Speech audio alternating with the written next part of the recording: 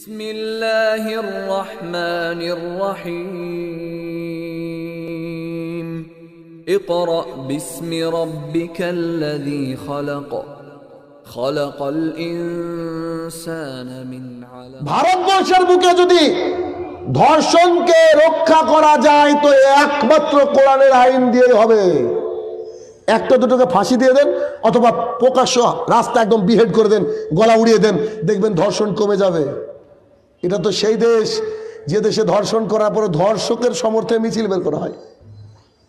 আশ্চর্য একটা ব্যাপার। বলছিলাম আপনার স্ত্রীকে রেডি হতে হবে মারিয়ামের মতো, আয়েশা রাদিয়াল্লাহু আনহার মতো, খাদিজা রাদিয়াল্লাহু আনহার মতো। আর আপনি বলতে পারেন শাহিনুর সাহেব আপনি যে বলছেন আমার স্বামী তো খুব খারাপ, অনেকে বলতে পারেন আপনার স্বামী খারাপ মানে ফেরাউনের চেয়ে খারাপ? পৃথিবীর ইতিহাসে সবচেয়ে বদ মানুষ হচ্ছে ফেরাউন। দেখেন একটু আপনাকে দেখায় ফেরাউনের অবস্থা।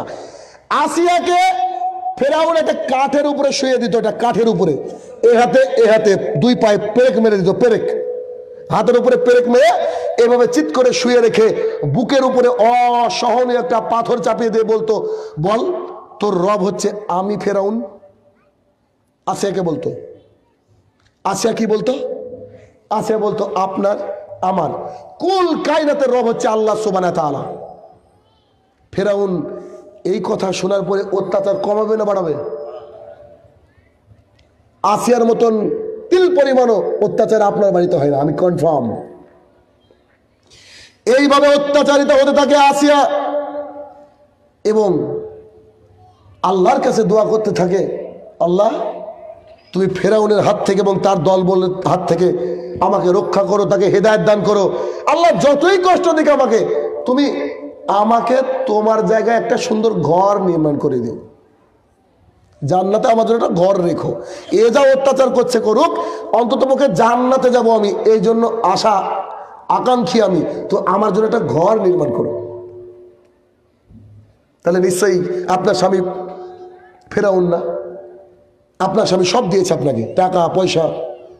এলাকায় আমি আজ থেকে দেখলাম মানুষের টাকা পয়সা আছে মনে হচ্ছে, টাকা পয়সার অভাব নাই, কিন্তু ইমানের ঘাটতি প্রচুর, প্রচুর ইমানের ঘাটতি। আপনার স্ত্রী সুন্দর, আপনি আমাকে দেখাবেন মানে? আমি আপনার বাড়িতে যদি খাই তো আপনার স্ত্রী আমার সামনে আসবে কেন? আপনি বেহায়া, আপনি কাপুরুষ, আপনি নির্লজ্জ, তাই আপনার স্ত্রী আমার সামনে আসলো, আপনি আমাকে খেতে দেবেন? কিসের এত কাজ আপনার? আপনার কাজটা কিসের? আপনার স্ত্রীর দিকে আমি দেখাবো কেন রে ভাই? আপনার স্ত্রী আপনার জন্য হালাল।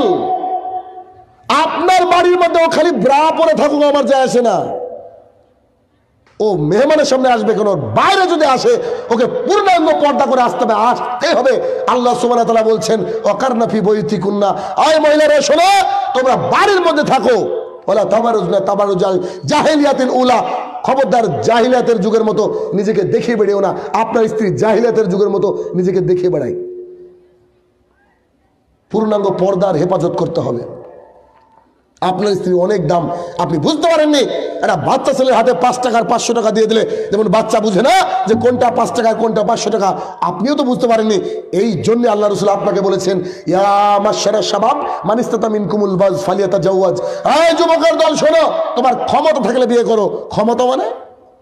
ক্ষমতা মানে বাড়ির মধ্যে স্ত্রী থাকবে, ক্ষমতা মানে স্ত্রী মেহমানের সামনে আসবে না, ক্ষমতা মানে দুলা ভাই বাড়িতে আসলে আপনার স্ত্রী আসবে না, ও আসবে মানে আপনার বাবা খেতে দেবে, আপনি খেতে দেন, পুরুষ মানুষ, ও আসবে না। কি দেখাতে চাইছেন আপনি? আপনি ইমানদার দাঁড়িয়েলা লোক হয়ে যদি 5টা মেয়ে নিয়ে বসে গল্প করেন তো আপনি তো লুচ্চা। কষ্ট হচ্ছে? 5 পয়সা মূল্য দিন আপনাকে। কিসের কষ্ট? ভাড়া দিবেন না? বাসে এসেছি, টেনশন করি না। আজকে আমার জীবনে প্রথম বাসে চড়লাম, মালদা খেয়েছি, এখনো প্রচন্ড যন্ত্রণা মাথায়, মানে বাসে চড়ি না আমি। কেন?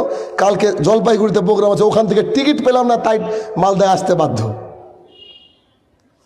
আপনাকে আমি শুধরাবো, এটা আমার টার্গেট নিয়ে রেখেছেন, কারণ আপনি মুসলমান। আপনাকে এই কথা বলতে হবে সামিয়ানা ও আতানা, শুনলাম এবং মেনে নিলাম। আর যদি বলেন যে সামিয়ানা আসানা, তাহলে তো আপনি ভাই মুনাফিক, আমার বক্তব্যের ক্ষেত্রে মুনাফিকই করবেন না। বলেন আমি খারাপ কথা বলছি? আপনার স্ত্রীকে তো দেখতে ভালোই লাগবে, একটা পুরুষের কি দেখতে ভালো লাগে না মেয়েকে? ও যত খুলবে তত ভালো লাগবে ওকে দেখতে। কিন্তু আমার কথা হলো যে ও আসবে কেন? ও তো হীরার খনি ভাই, খালি হীরা না, ও তো হীরা মতির খনি। ওকে পূর্ণাঙ্গভাবে ঢেকে রাখতে হবে, আপাত মস্তক ঢেকে রাখতে হবে, তবেই তো ওর কোল থেকে, ওর পেট থেকে সুসন্তান আসবে, পৃথিবী সুন্দরভাবে গঠিত হবে, সুন্দরভাবে পৃথিবী গঠিত হবে। এই জন্য কোন একজন বিখ্যাত ব্যক্তিত্ব বলেছিলেন, তোমরা আমাকে একটা ভালো মা উপহার দাও, আমি তোমাদেরকে ভালো জাতি উপহার দিব। পঞ্চায়েতের প্রধানের মা যদি ভালো হতো তাহলে এত চাল গম চুরি হতো? এমএলএর মা যদি ভালো মেয়ে হতো তাহলে কি এত গোগ্রাসে গিলতো নাকি জনগণের মাল? আইসিডিএস এর কর্মী যদি আপনার একটা ভালো মহিলার গর্ভে সন্তান হতো তাহলে কি বাচ্চার ডিম চুরি করে খেত? খেত না। তাহলে এটা ভালো মা দরকার, ভালো মা দরকার। আর এই ভালো মা গঠন করার জন্য আমাদের আজকে মূল লক্ষ্য নিতে হবে, প্রত্যেকটা মহিলার আয়েশা রাদিয়াল্লাহু আনহা সম্পর্কে জানার দরকার, ফাতেমা রাদিয়াল্লাহু আনহা সম্পর্কে জানার দরকার। আজকে মহিলারা ঢেকিতে তো পাট দেওয়া ভুলে গিয়েছে, অনেকে ঢেকি দেখেও না, চিনেও না, মনে হয় দেখলে বলবো হোয়াট ইজ দিস, বলতে পারে মডার্ন মানুষ। আপনার দাদিমা দিন রাত 24 ঘন্টা রান্না করতো না? এই মেহমান আসছে, সেই আসছে, আর বাড়ির 40টা লোক আর বাইরের 50টা লোকে খেতে দেয় প্রতিদিন। আর আপনি যদি অ টাইমে একটা মেহমান নিয়ে যান তো আপনার স্ত্রী আপনাকে গোপনে ডেকে বলবে যে তুই কি করতে মেহমান আনলি, পরে ব্যবস্থা করছি, আগে বিদায় করি মেহমান। আল্লাহ রসুল বলছে যে মানুষকে খেতে দেয় তার জন্য জান্নাতে একটা ঘর নির্মাণ করা হয়, হাদিস আবু দাউদ। ইল্লাল্লাহ, লা ইলাহা ইল্লাল্লাহ।